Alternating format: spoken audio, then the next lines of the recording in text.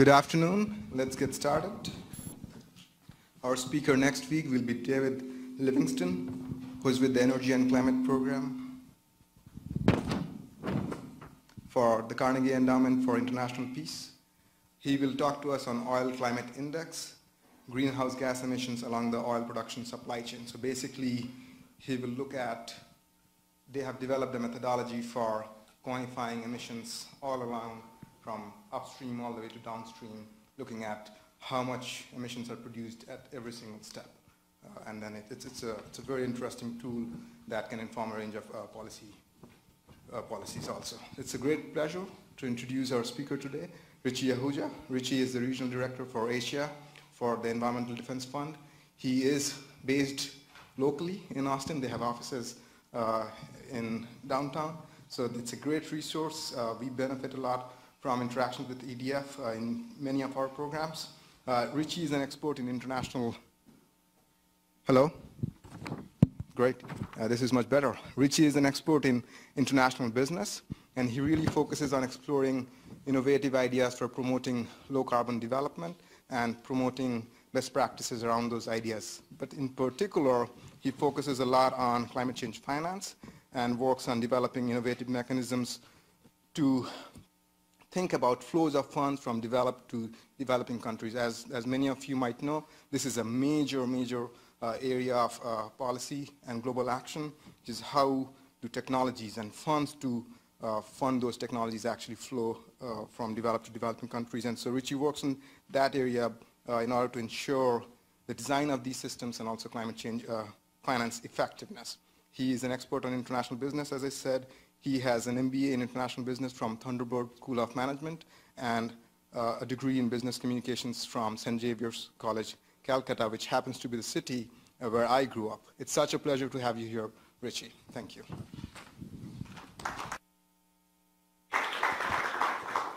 Is that clear? Good. Hi, thank you, Varun. Really appreciate this.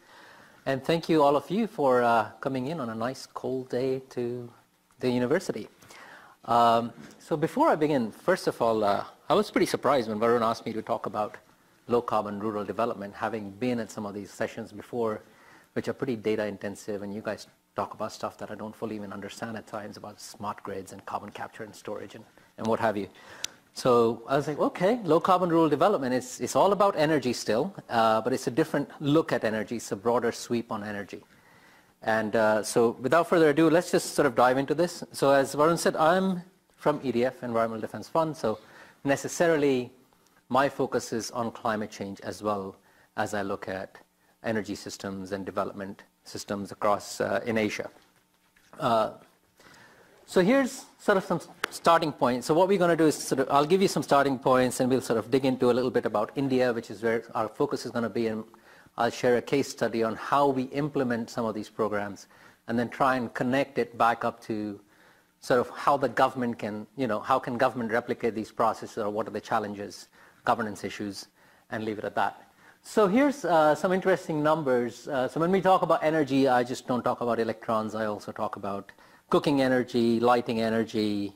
So here's, when you look at this space, you're talking about some pretty significant part of the world that does not have much access to cooking energy or lighting. I mean, I just take India, for example, or South Asia. You got nearly 900 million people without access to clean cooking facilities, which can mean gas or electric cooking systems, and about 400 million people without access to energy, and even more without access to quality energy. Similarly, you've got some pretty huge numbers out of sub-Saharan Africa. And so coming back here, so if you look at this, here's an interesting slide again. So why we focus on India? To me, India is this space, there's more people living in that circle than that live outside of it. So when I look at that space, particularly in India, which is so diverse, to me, India is a microcosm of the world, or the developing world. It's the only country I know where people from the north can't speak to the people from the south, or east, for people from the east can't speak to the people of the west. There's too many languages, too much diversity, and it's really interesting about how that operates in that noise.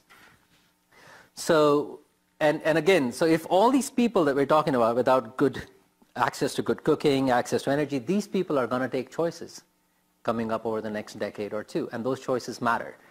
We do have a problem with climate change. So energy systems, if you look at BAU, all these countries, and these particularly the big developing countries like India, China, their projections are going through the roof. And so all those choices are going to help turn that curve, turn that trajectory around.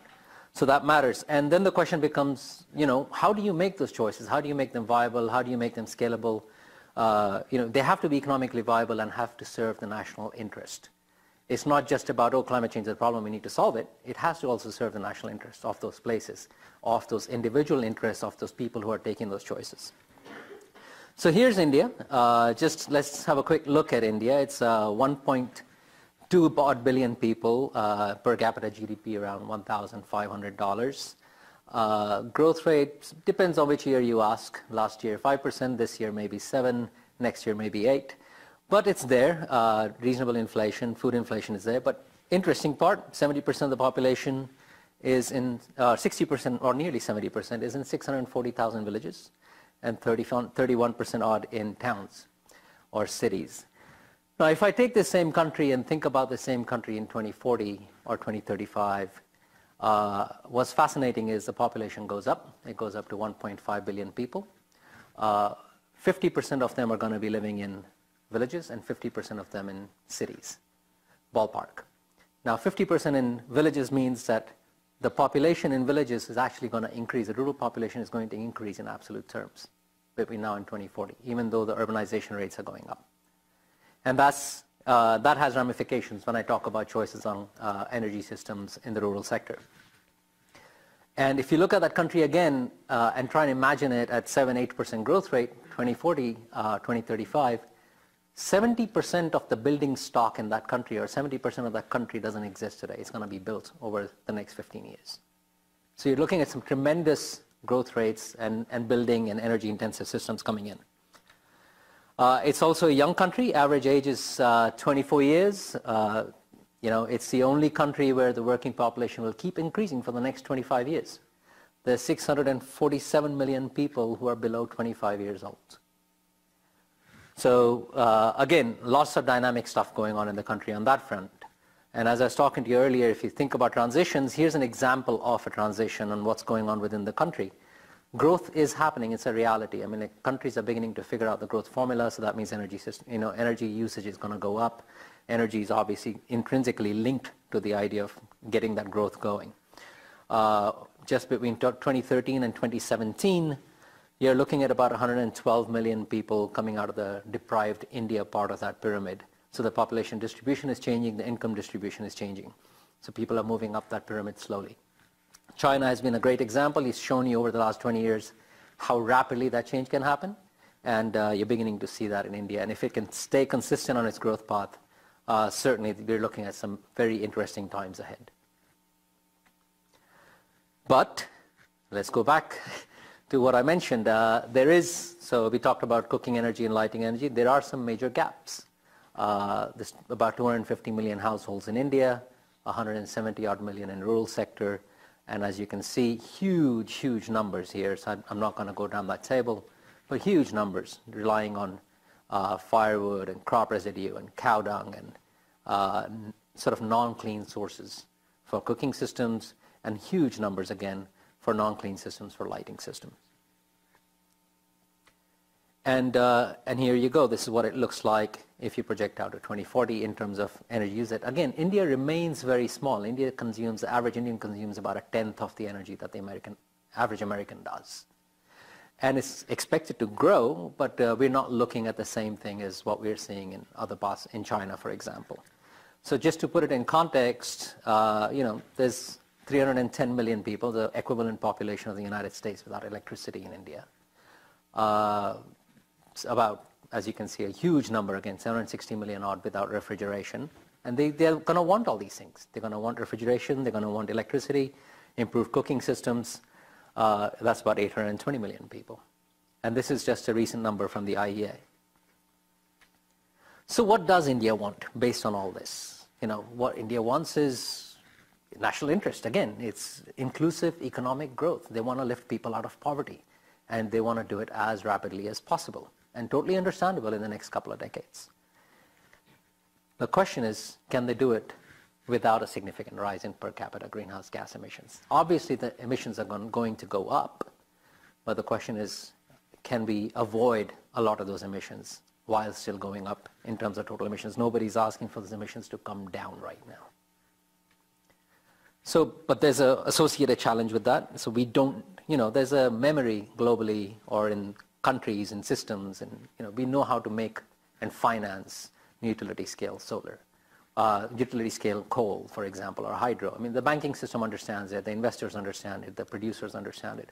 There's a memory there that exists, and we're sort of living in exciting times right now where a lot of change is going on in the energy landscape, and you all are here based on that change. You're all excited about it, I hope. So the worry is, what are the choices, or the thought here is not the worry, but more the thought is, what are the challenges, the choices that India is going to make over the next 5, 6, 7, 10 years? Because if you're looking at energy system, you're looking at infrastructure lock-in. If I want to create a coal-fired power plant today, 10 years from now, I start talking about it today. It takes 7 years to build one in India. And I start creating the financing and having the conversations and acquiring land and everything else. So those choices are going to matter a lot. And you can't just, one can't just go in and say, don't do this. Obviously, the imperative is inclusive growth. It's important to demonstrate how to do something different and better. And how does it serve, and making the argument for national self-interest. Now, if I look at that, there's some critical components, right? If you're looking at avoiding emissions, there's power generation infrastructure, is one of the things I mentioned. And that's a full conversation in itself. You could have 3 or 4 classes on this, or really dig into that detail. There's the issue of inclusive growth and rural development, which is taking these 700-800 million people living in the rural sector and helping deliver energy and better cooking systems to this sector. Again, doing it the right way and improving growth. There's a question around reducing emissions around built environment and industry. There's going to be a lot of growth in that sector. And to get it all done, you need good governance structures in place. So here today, I'm actually just going to focus on this little bit. So we're going to talk about rural development. It's very different from, as I said, from looking at pure energy systems or grids or anything on those lines. It's a much broader conversation, but I think, or I hope, you'll find it interesting in some ideas here. And not just rural development, we'll actually talk about low carbon rural development. So, what basically drove us on this, EDF works with partners in India on this to try and figure this out. How do we deliver this change on the ground? And low carbon rural development is just an idea. We did not know, you can't just, the idea was, I didn't even understand it myself. What does it mean? How do you make it viable? What can you deliver? Can it be done economically? Can it be taken to scale? So what does it mean? So if you look at a landscape, just think about it very simply. A house that sits in a little community which interacts with the farm around it, which interacts with the forest around it. And there's energy flowing within that landscape, a broad definition of energy. There's firewood coming in, dung being burnt, biomass being burnt, energy systems being applied on the farms, energy systems coming in from outside, and from the point of view of kerosene being brought in for lighting, or diesel being brought up for diesel gensets for farms. So mapping all that out and figuring it out, and then sort of figuring out how to promote resource use efficiency and move to a low carbon development or low carbon pathway in this landscape is what sort of we did. And we identified a few interventions. So when you think of a basic farm, you're talking about an average farmer with 1 or 2 acres of land, 3 acres of land. Pretty hard work, intensive work. But is there room to grow in that space? Is there a way to actually change systems and promote resource use efficiency in a way that not only delivers gain to the farmer, but also reduces emissions? So think about it, if you're in the central part of India, you're lifting water up from 800 feet down to using a diesel genset to water your land. Can we figure out how to reduce the water usage and also change the systems that are used to bring that water up? Are you applying nitrogen? As this country grows, nitrogen use is going up in a big way. Is there a way to fix that nitrogen application so that you can improve yields without having major environmental damages? And in the process, can you reduce emissions? So that's what we found, that you can actually reduce emissions, you can improve profitability, you can deliver on food security, both at the farm level and aggregate at the national level. And environmental gains overall include mitigation and adaptation. This is how the world cooks, generally. It's usually a clay a structure that's built in, or you use bricks to make it, as the case may be. We call it the chula. You burn firewood in it. Efficiency of burning is about 8, 9, 10, 11%. And it has major health hazards. Indoor air qualities, the issues are there. Suspended particulate matter issues are there, which leads to emphysema and a whole bunch of other impacts. And on top of that, the people have to go out and walk for miles to collect firewood. A simple system, not everybody, you can move to a more efficient cook stove and just double efficiency right there and reduce half the use of firewood for the same household and improve quality of life. If you have a few of these cows and a stall to host them, you can actually give them, find ways to deliver gas to the people using biogas units. And here you're saving about 1.5 to 3 tons per household per year. Again, you're reducing indoor air pollution, improving health. Not only that, but you're changing the way the household eats. The nutrition balance changes. We actually did a great study with Colombia recently where we were working on the ground and they did a randomized control trial to figure this out. And the dietary habits changed within the household. The nutrition balance went out of the window. And it was really nice to see the amount of and the variety of food being consumed in those households. So we're sort of digging in more into that. And it frees up a lot of time, so household incomes go up. So there's some major income effects. You all are comfortable and probably know about this story here. Again, bringing in 5 LED lamps in a house and putting in a small solar panel on top can change the world. It can also reduce about 0.3 tons per year of emissions. But all this takes money. You can't just, you can say, yeah, it's my wish list, I want to deliver a biogas unit. A biogas unit costs 12,000 rupees, $220, or up to $300. A household that's earning $1,000, $300 is a major, major issue. How do you get that to that household? Same thing with a solar panel. There's money involved here. That's the stuff you grapple with. How do you deliver this in a way that more and more people can take this up and it's not just a grant-based program? So that's where the case study comes in. We sort of try to figure out how this can be done on the ground. And as we go through this, I'd like you all to actually sort of take this and think about, we'll try and make the linkages with governance and policy, what the policy implications are of these particular approaches. So how do you go about delivering change? I mean, like in the end, you need institutional capacity. It can be local, national. You need really boots on the ground. You need people to be able to go out and talk to the folks. You need good data, often lacking in developing world, baseline information. I mean, like anything you want to do has to be based on good information. If not, then you end up with poor planning. So that's important. You need also appropriate interventions. You don't want something that's not going to deliver what locals need. Something you overreach, you're not going to get there. If you underreach, it doesn't get you there. So you have to get it just right. And what the people are looking for is, they're not looking for just energy. They're looking for growth, poverty alleviation, risk management, health impacts, education, all the development things, as I said, India is concerned about, which is development, or developing world is concerned about. And you need money to do all this. And the money can come from many places. It can come from households. I mean, while you're a poor household, you can still put in equity. If you need to do a biogas program, you can either put labor to dig the pit, or you can go out and put some money, like 1,000, 2,000 rupees as investment. There's national resources, so you can get it through budgetary line items. India is, or any other country, for example, in the developing world, is in the business of development. A lot of the expenditure is towards these issues.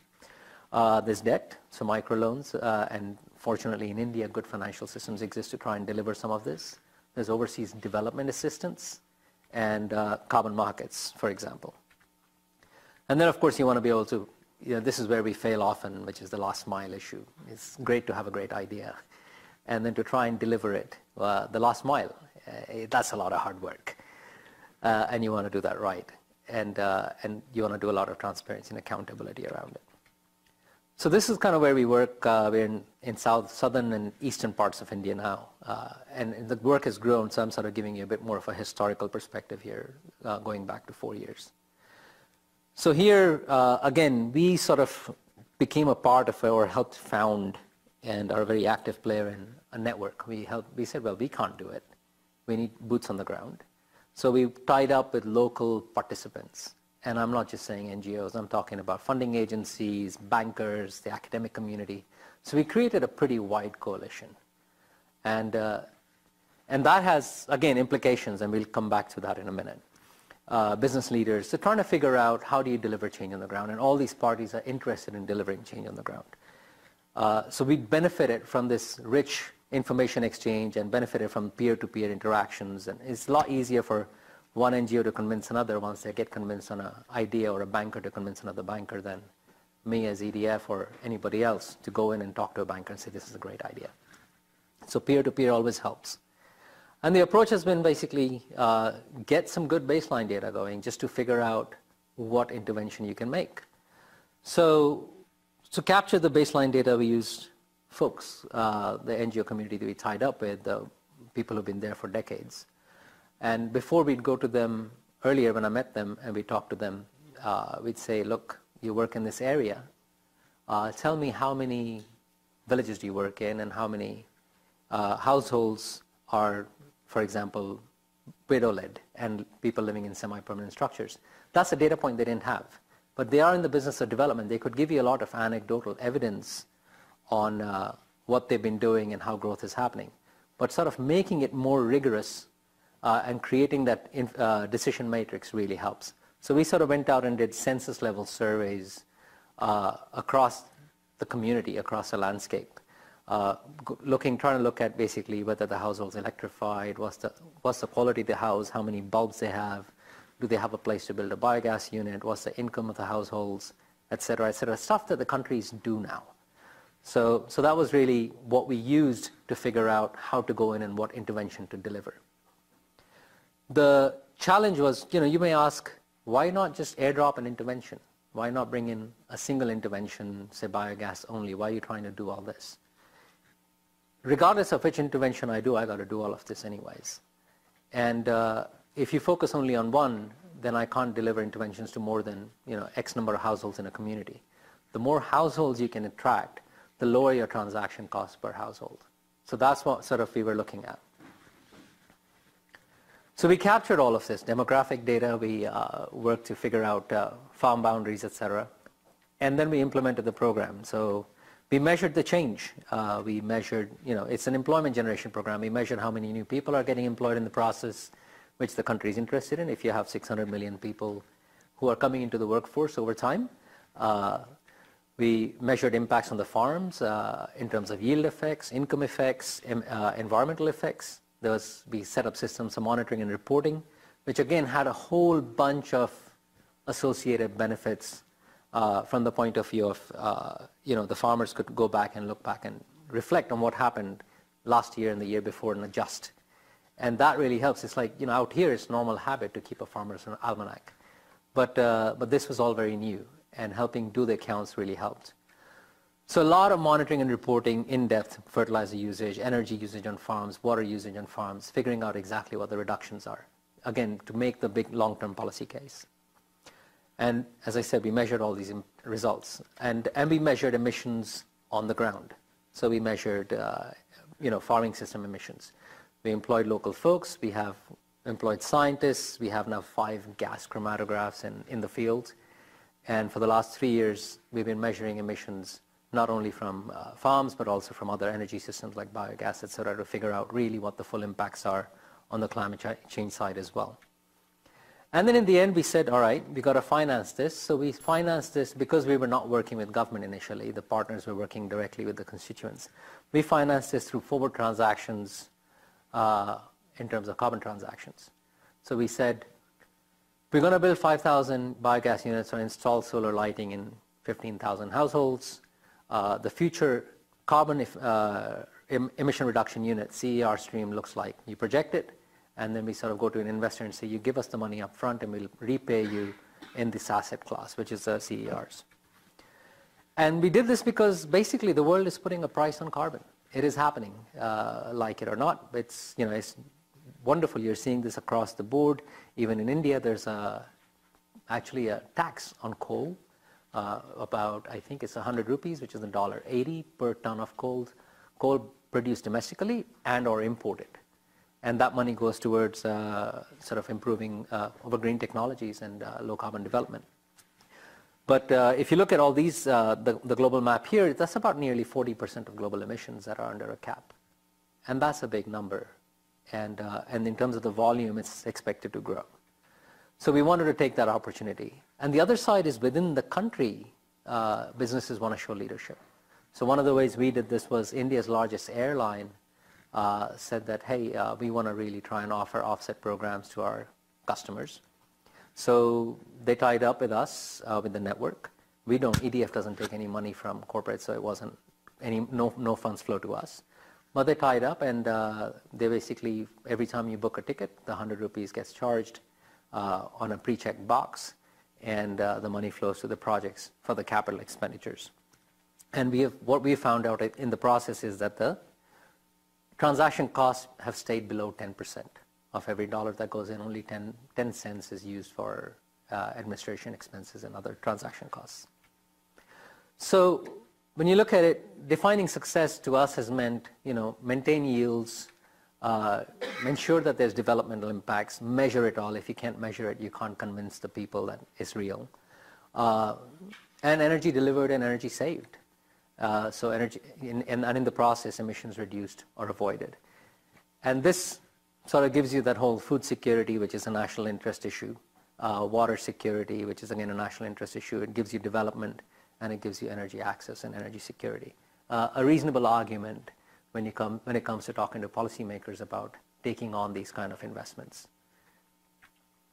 And here's a snapshot of what's sort of gone on over the last 6 years. We've kind of worked with nearly 370,000 families. Estimated emission reductions are about 1 million tons a year, which is pretty huge. 40 projects in hand and growing. And we've sort of now moved beyond this. So we've done the policy case now, and we're trying to now work with the government to try and do this across landscapes and subnational jurisdictions.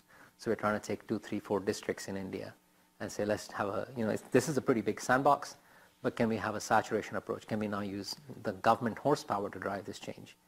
In the end, NGOs can only sort of demonstrate. It's not a job of an NGO or private sector to build a school within walking distance of every kid in India. It's the job of the government to do it. So the government really has to come in and make magic here. So, as I said earlier, so if we take this whole project and we take a moment to reflect, to move to these jurisdictional approaches, we've got the same hurdles. I mean, developing country governance challenges. I mean, it's a huge bureaucracy. There are issues of corruption, performance of institutions. The rule of law is, an issue. It's improving. And often, planning can be based on poor information. We do have last mile problems. India's got a lot of good plans, but often the last mile problems create some problems in terms of delivery. And there's lack of transparency and accountability. But looking back at, again, the project that we've had and what I described to you all, it's also very exciting right now what's going on. Change is afoot. Information technology is just something that's going to really drive some of this change. The use is accelerating rapidly. India is building a big GIS layer for the whole country. They've got unique ID cards, financial inclusion and banking. I think in the last 3-4 months alone, they've brought in about 20-30 million rural households into the banking sector. They're creating soil health cards. Labs are being set up in every district. So a lot of it is afoot. And this is all happening because costs are dropping because of IT. Data collection and availability is improving rapidly right across the board. You are seeing various IT mechanisms being used to connect with the government. Right to transparency has gone up. They've passed a Right to Information Act where you can write to the government now and ask for information, and they're required to respond within the month. And business sector is worried. Business sector wants inclusion. Business sector is also, this is the only country in the world right now, I think, where the business sector accepted very quietly last year a 2% tax, basically, a 3% tax. There was a law that was passed that said if you average your last 3 years' profits, 2% of those profits have to go towards inclusive growth. and they define environment and a whole bunch of other parameters as inclusive growth. And the business very quietly took it. Not many other places in the world I know which would give away 2% of their profit without a whimper. It was, yes, absolutely, we need to see inclusive growth. We need to bring everybody else along. So that's, again, opened up this whole pool of $4 or $5 billion to try and access to promote these kind of things. And there's a whole bunch of experiments going on in governance. There's decentralization of governance going on at the local village level, more and more inclusion of women. I think by law there's about 30%, 33% requirement of women as elected leaders. It's changed. By now already 40% elected leaders in the village level are women. And that's also changing behavior and bringing in new faces and new people into the governance structures. As I said, it's a very young country, and you're going to see that again at the national level as well. The face of the parliament is changing. The recent government shows you that. And that injects new thinking into the process. So this is, to me, very, very exciting. So, the growth has happened in spite of poor governance. But what needs to happen is, just like we did, we brought in everybody. When you think about it, the first slide I showed you about the network, you really need to bring everybody else along. You can't just sit down and make a decision in a silo. You need market forces, entrepreneurs, bankers, create PPP systems, and new models of delivery of change. And information technology needs to be leveraged. So when I think about this work, I think about, how much time do I have, by the way? Okay. So when I think about this work, I think about, all this stuff that we've done, the data collection, et cetera. To me, that's an operating system. That's a decision matrix. So if in IT tech terminology, I think of that as, the solar panels, the biogas units, cook stoves, financial inclusion, anything else you want to do on top is an application. But you need to know how to deliver it. You need to have an operating system on which all that can sit. You can be a manufacturer of solar panels today, but you don't know how to get to your market. And creating that space, creating that system really helps. And I think it's important that we take that into account. And the other piece is, of course, if you look at rural landscapes, and this applies, again, across the board. It's not just India. I'm talking very generally here. They're complex. And we want to disaggregate the complexity, yes, but we also want to embrace it. Trying to go in and deliver a single bullet, silver bullet solution is not always the best option. I think embracing that complexity creates more resilient solutions over the long term. I touched upon this earlier. I think having that participatory approach is extremely important. And in this process, it is possible to have a low carbon development program or create that pathway. We need more emissions data from across the board, from not only just from farms, from households. And we need to recognize that whatever is being done is not permanent. Change is going to happen. I mean, you can move from firewood to a more efficient cook stove to a biogas to an LPG, or you can take the leap straight from a firewood to an LPG. But again, things will still change. And I think I worry about things when people tell me that, oh no, solar programs or these kind of programs cannot happen. I mean, I look back at my own, just let's look over the last decade, 10, 12, 15 years. 10, 15 years ago, if you'd asked me that there'd be 700 million cell phones in India and moving to smartphones, I would have laughed at you. It would have been, it's not imaginable.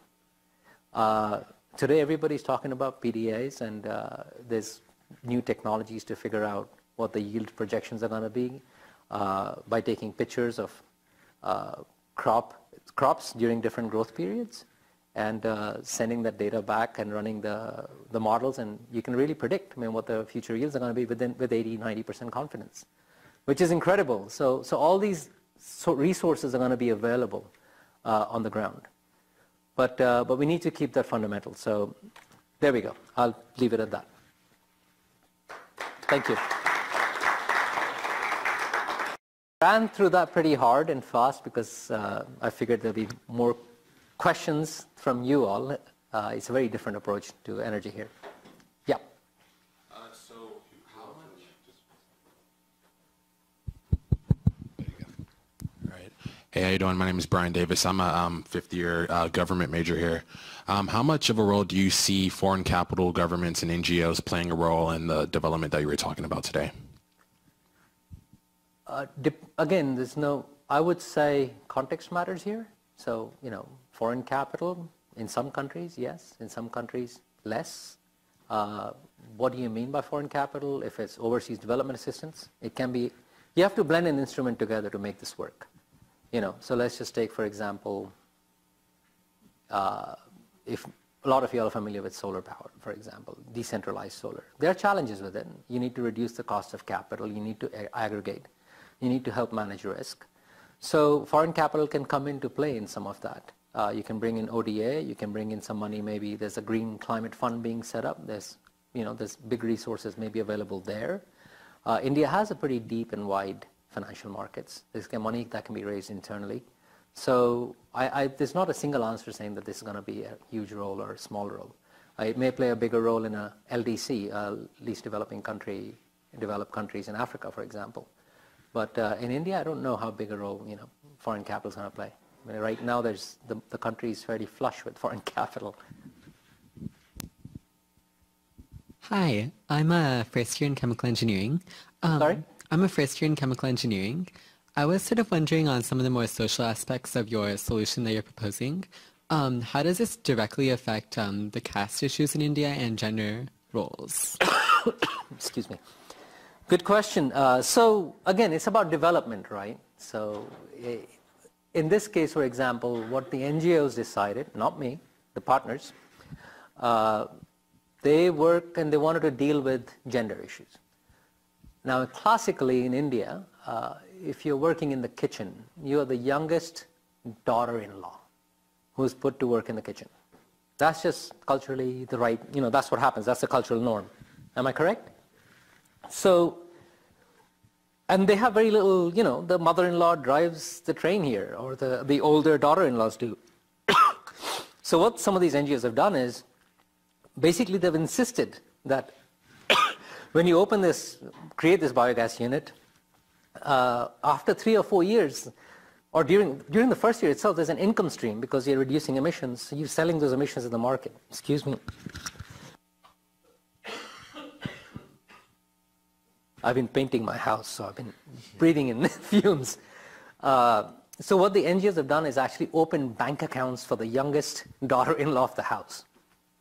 And that changes the dynamic. So if you're earning $1,000 a year in the household, opening up an account and then having $50 to $70 a year at $15 a year per ton go to that woman, significant. It changes the dynamic, changes the way she behaves, and brings that whole issue forward. So just simple example. And similarly with caste as well. NGOs can decide where they want to start rolling out the program first. It doesn't have to start with the higher cost. You can start with the lower cost, and that itself is a signal.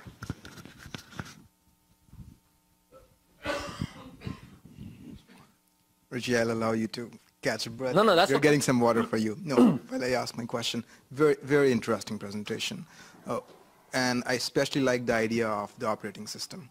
Can you talk a little bit more about you did discuss the components, but just from the perspective of an operating system, what the components are, which parts of those components are readily replicable in other problem areas or other applications, and which parts you think will need to have more of an adaptation as this model tries to get replicated. So how much of this is you can take and just transport by different application or problem area, and what else might need to kind of adapt?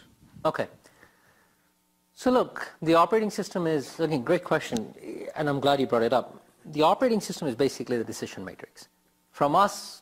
We built one that's pretty extensive, because that's what our constituents, our partners were interested in. Thank you. I don't need 200 data points to define which house should get a biogas unit, for example. All I need to know is the breed of cattle, whether there's a stall outside where to house the cattle, is there a space outside the kitchen somewhere to build a biogas unit or a community biogas unit, and how far is it from the kitchen. That's it. I don't need more than that. And do they intend to keep the cows or not? But more broadly, the NGOs are interested in broader information sets to do a lot more because they're interested in development. So the country itself is going through this process. The Census Survey of India, the Economic Survey of India collects a lot of this information. Often, the question is how real it is and can we trust it? And it's beginning to happen. It's more digitized in the way it's being done and what have you. So you can use those kind of pieces of information, and as you build the GIS layers and know exactly which villages, access increases, you can figure out what can go into those places. There are pieces that are missing. Often people will not tell you how much they earn, so it's better to have an indication using asset base as to what the quality or the income of the households is, etc. So all that sometimes is harder to get, so sometimes you need to go out and create that layer. But I think the information overall now, more and more is going to be available over the next decade. So, and that's key. I mean, the question is, it's available, and then the next question is it going to be used? And how will it be used? So this is where we come in. So we're saying that this is a way to look at this and use this information, or here are the elements of the information that can help you define which intervention to make. So when we go into a district to try and drive this change, the government lives in silos, right? So the farm, there's a Ministry of Agriculture, there's a Ministry of Rural Development, there's a Ministry of Renewable Energy, there's a Ministry of Power. And then there's different funding allocations to deliver kerosene subsidy, fertilizer subsidy, deliver seeds, horticulture issues, I mean, just the works. And getting those guys to talk to each other and share information and create a single data set is a big deal. So that's where I think making that happen is the key. And more you digitize it and the more you make it transparent information, the easier it is to get it done. Because then bottom up people ask for it, and entrepreneurs can step up and use the same information as well and drive change upstream. Richie, I had a question. Just follow up on that. What education structure or policies have worked on the ground? Have you guys had a learning curve as far as teaching people how to install and use these biomass or whatever units efficiently? So, good question. Thank you. There's some good literature out there that says, that you put in a solar panel and it's only going to last that long before it's not working because after-sales support is not there, or you put in a biogas system. And even India is replete with examples where biogas systems have gone in through tender processes through the government, and a lot of them are not working today because there's no after-sales support and training on how to keep those maintained. The moment we linked it up with markets and created that incentive to keep using the unit and having income come in as a result of the system, there's a very strong incentive to keep using it. We linked it up with monitoring and reporting mechanisms. At any point in time, over the last 8-10 years, every time we look at usage now, 98% of them are active, which is significant. That's a huge number. And then on top of that, you saw those folks building the units. So each of those units or whatever has a number, and there has a person who built it living locally.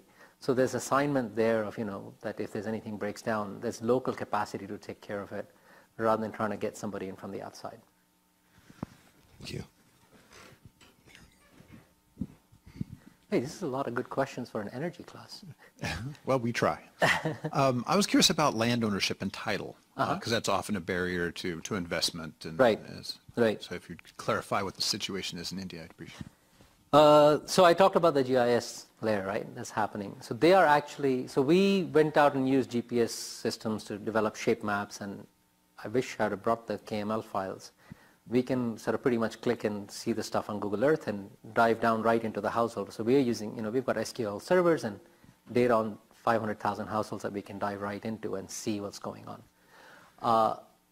States in India are all moving towards this, digitizing everything in terms of land ownership, etc. Right now, if I were, some states have already moved on to it. Karnataka has already done it in South India.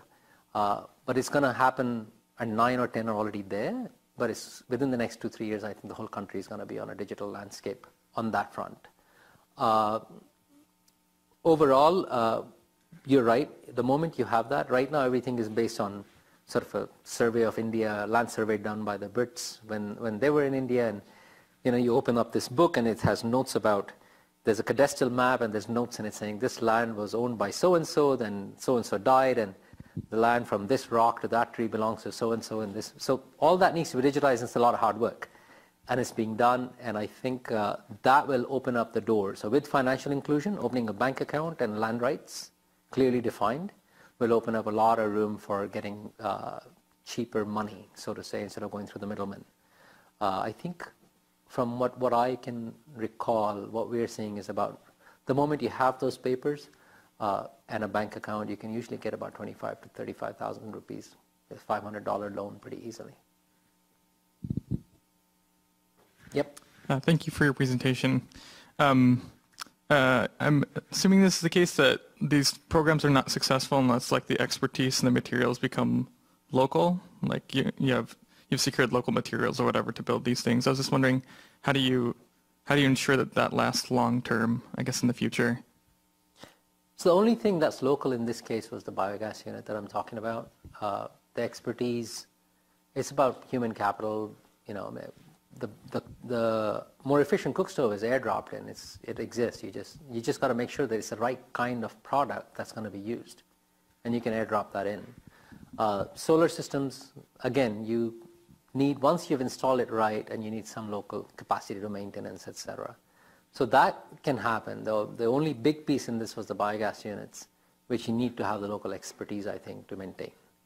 So if I actually projected the idea that everything is local, no. I mean, there's a lot of stuff that's coming in from the outside, but there's local, what's needed is local capacity to maintain it, and that's beginning to happen a lot now. Again, think about it as a big market. I mean, these are products, and companies are really interested in trying to get them out there now.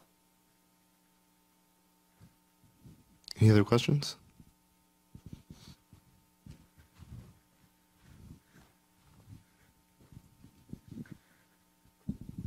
Hi, I'm not sure if you covered this in your presentation, but I was wondering how these biogas units were financed to begin with.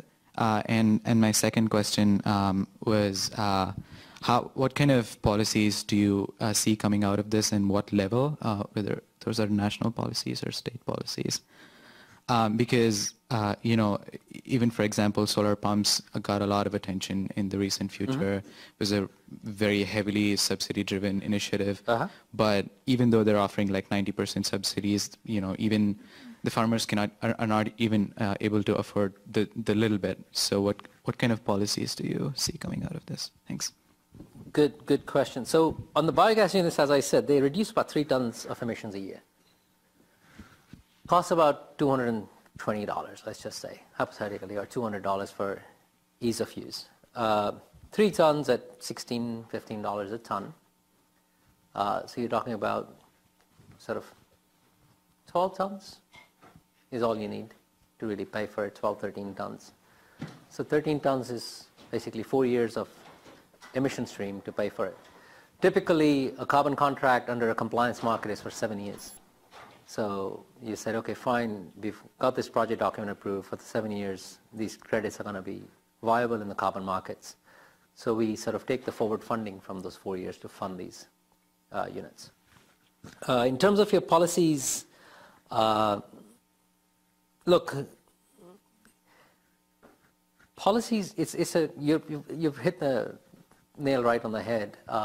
It's important to design, certainly subsidies work. I'm not against subsidies. Subsidies, especially if they are going to address a market distortion, how subsidies are useful to get a technology going. Sometimes they need a push. There's a lot of good frameworks within India. I mean, like on at least, solar pumps are expensive, and they're being co-opted often by the richer farmers and not as much by the poor farmers access-wise. But the prices are dropping. Solar panels for households and lighting, that's the more expensive end of the model, right? Basic lighting, that's already available. You can go and buy a basic light in the market. So these policies are going to create the impetus, but I don't see a policy framework that's again, they are temporary fixes. In the end, you want to just use policy to bring them to tipping points. And so creating this space, creating a heavily subsidized policy to drive some of this, I think it's okay to some degree. In the end, you've got to deliver this change on the ground. Hi, again. Hello again. Are there plans to scale this up? And if so, how do you plan to maintain these key points that you've addressed? So this is on autopilot. I am not scaling this up. It's scaling up by itself. But as I said, we want to work now across jurisdictions. So the idea is to work at the state and subnational levels and scale it up using the government machinery. And so if you think of what we're doing as a small sandbox, the idea now is to replicate it in 2 or 3 or 4 districts and create bigger sandboxes and learn from it. Because government and the way the government operates is different from what's going on here. Although there's a lot of parallels. So we're going to try and replicate this over the next 2 years across 2 or 3 districts in India. So we're talking about big numbers at a single go. And there's money, again, there's budgetary line items available both within the government structures. So, various ministries spend money on this. That's the business of the government. And there's ways to bring in money from the Green Climate Fund and other places as well. So we're looking at all options.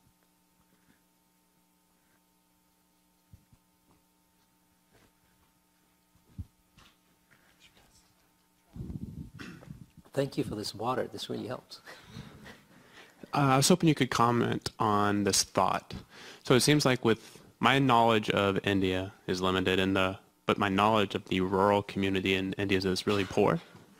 And so to worry about climate change with them and to get them to buy in doesn't seem like that's really their concern. Like they'd be more concerned about coming out of poverty. So how do you kind of align these up? Are they aligned up? Frame of reference matters. Absolutely. They don't care. And they it's important that we help them understand climate change. The farmer actually is experiencing some of this. They can't predict as well about the rains. Some of it is weather, some of it's climate change. They're seeing the intensities change, losses change. But really, this is, as I said, it's individual interest and national interest that drives these decisions, not climate change. It just happens that climate change is a strong co-benefit. Now you can turn around and equally make the argument from my standpoint that climate change is my 8 ball and I really want to figure out how to deliver all these services based on climate change. The guy on the ground is thinking my 8 ball is development and energy and improved profitability on the farm. So they're looking at that, and it's just great that climate change happens to be a co-benefit. But helping them understand climate change, to me, is an important piece of this equation as well, because one of the last things I close with is that these changes are not permanent.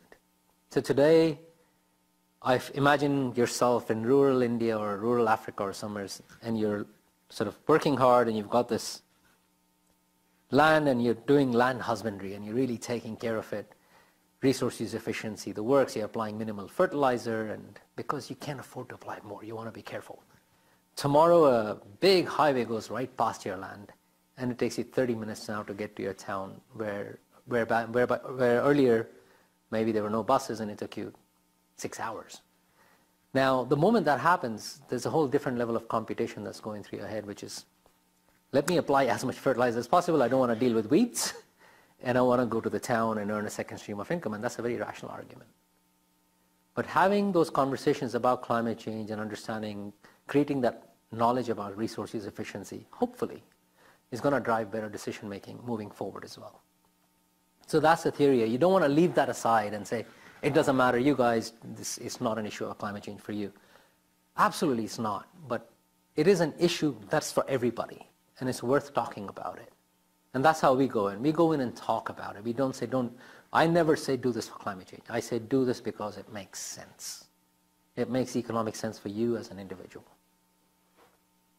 And it's the same argument for countries as well. Countries don't do this for climate change. They do it because it makes sense for the national interest. Does that make sense? All right.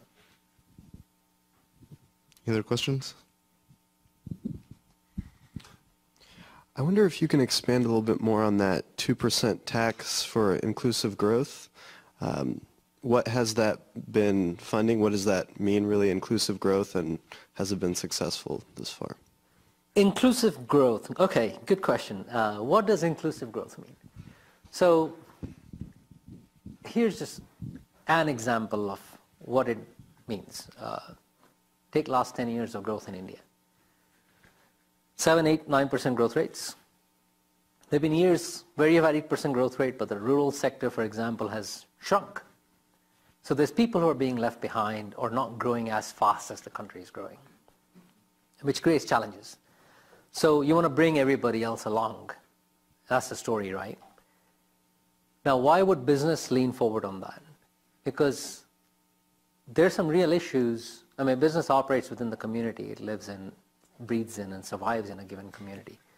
And they want, I mean, like, you know, if you don't do inclusive growth, you end up, just think about it as a business. I want to grow. I want to have the benefit of cheap labor. I want to have the benefit of smart labor. If those people are not being educated, etc., then I'm going to be in trouble down the road. Or I really want, you know, in the name of inclusive growth, I want good infrastructure, access to markets.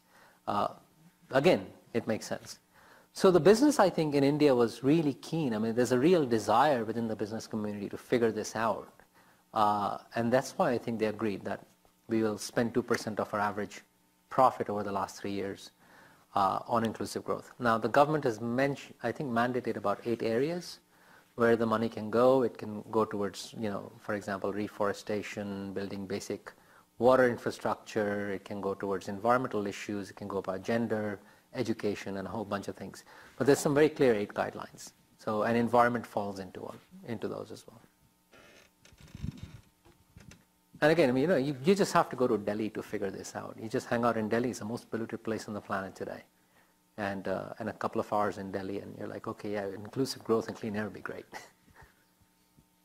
We have time for maybe one more question. If there are any. If not, let's thank our speakers. Voila, thank you, guys. I hope, thank you, you've been good, and I hope this was useful for y'all.